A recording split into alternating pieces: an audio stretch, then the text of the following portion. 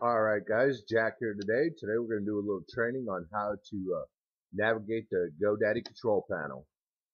Usually, first thing to do is click on where it says my account right there and go ahead and log in.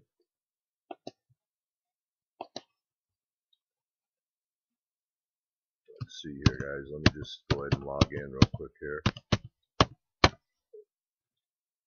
wanted to show you this as I log in, that way, you know what, hold on one second here.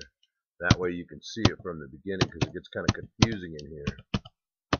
So, oops, wrong number. Hopefully it'll make it. Oh darn it! Hold on, let me put this password in here one more time here.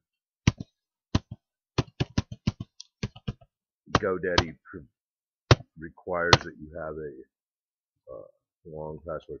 So what it'll do is it'll kind of act like it didn't log in, but then it'll come if you come right here on the right on the green bar right here on the top. It'll say your name right there if you're already in. And then what you'll do is you'll just go and click right here where it says visit my account.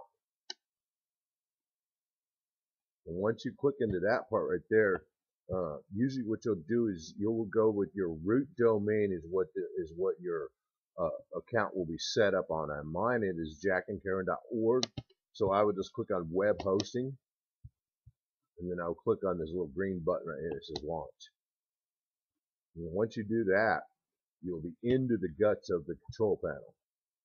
Now, as you will see right here, this little window loading right here is actually WordPress, and I have that on jackandkaren.org. As you can see right here, applications, WordPress, databases 3, hosted domains 3, but that's not what we're looking for. Anyways, what you do is you go over here and go to the files, FTP file manager, click on that, and then that brings you to the file manager, and you can see all your files. So basically, what we'll do here is we'll go ahead and cut that, close that out. As you can see here, I have a whole bunch of files in here. Now, what happens inside of here is that where it says web root, that's where your WordPress is. As you can see down here where it says WordPress admin, WordPress content, WordPress includes, all those right there are the 3 files that are the root to jackandkaren.org. And if you want to edit in any of the other files, like here's my other domain, jackandkaren.info. So I'll just click on that, and as you can see right here, here's the index of the site.